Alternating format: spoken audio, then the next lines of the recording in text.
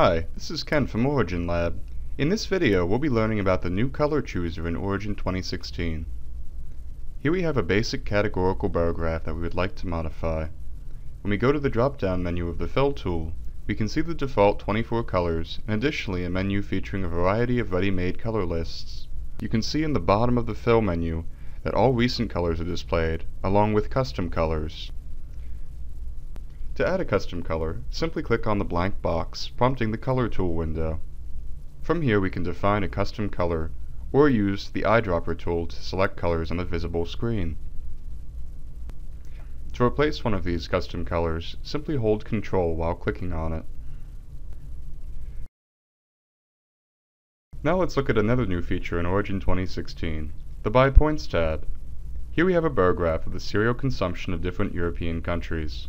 To further differentiate between them, let's go to the By Points tab and select a color from the Increment From palette.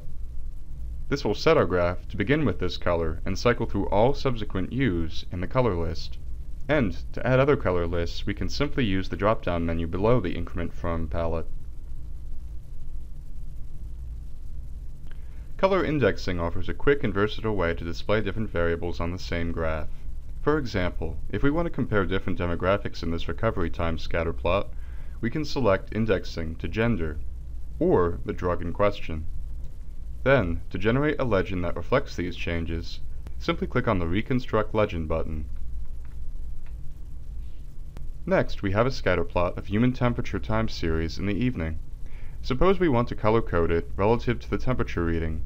To do this, we would go to By Points, and under Color Mapping, select column B, Evening Temperatures. This sets our color map to a default palette, which we can then modify in the Palettes button.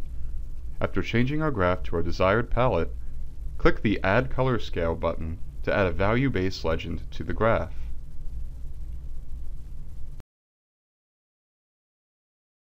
In this next graph, we have three different columns of data for categories A through E. If we want to change the color scheme for all of these data values, let's click on our graph and select a different color list under the By Plots tab.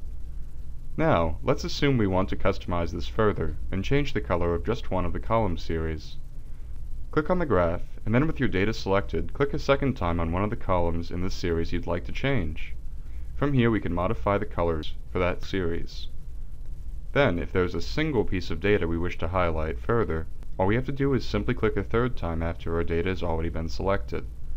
Once we have our single piece of data, we can change its color individually, creating a new sublayer over the graph. Because Origin treats this individual value as a unique object, we can still change the color scheme of our graph without altering the formatting for this single piece of data. Should we decide that we want this single piece of data to revert back to the color scheme of the rest of the data, all we have to do is simply select that one bar and press Delete, instantly changing it back to the color of the rest of the data. Bar graphs are just one visualization that work with indexed color formatting. Here we have several sets of data that we've plotted as a waterfall graph. If we want to color code these lines by their z-values, all we have to do is go to the Line Border drop-down menu and select Color Mapping under the By Plots tab. Now our graph cycles through the entire spectrum of default colors from the plot's least to greatest values. Alternatively, if we want to color our plot by its y values rather than the z, we can go to the Line Border drop-down menu, and in the By Points tab select Y Value Color Mapping. To alter the scale of these colors to our y values, double-click on the graph to open the Plot Details dialog. Go to the Color Map tab, and click on the Level column if you want to custom define the values our colors are displayed at. In this case, the minimum and maximum y values have already been generated. Origin 2016 also stores recent colors in the color selector for convenient access. However, if you'd like to clear these, this can easily be done by closing out of Origin and going to your User Files folder. Here you'll find a configuration file called Origin. Open this file in Notepad and search for recent colors.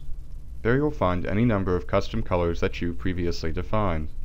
To clear this list, simply select from the bracketed label down and delete the text in question. Save your config file and close out of Notepad.